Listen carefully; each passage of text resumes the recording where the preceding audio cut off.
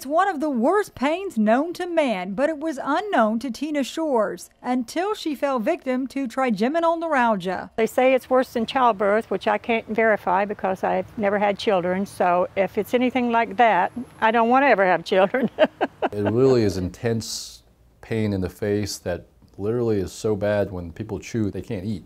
And so literally some patients will almost starve to death because they can't eat and they can't talk because any movement of their face causes pain. Tina's head may have been driving her crazy, but there was a valid medical explanation for her suffering. It's actually caused by a vascular compression on the fifth nerve, the trigeminal nerve, as it exits the brainstem. There's usually a blood vessel sitting on top of the nerve. As it pulsates, it gives off constant shooting pain. Many patients make trips to multiple doctors and dentists before finding the problem. The next step, fixing it. The definitive surgery is not for everybody. It's where we actually go into the back of the skull, go into the back of the brain, and we basically put a Teflon sponge between that blood vessel and the nerve. Older patients may choose a less invasive procedure which doesn't require opening the skull, but it does come with a common side effect. There are other techniques, percutaneous techniques, where we actually insert a needle into the nerve and we burn the nerve.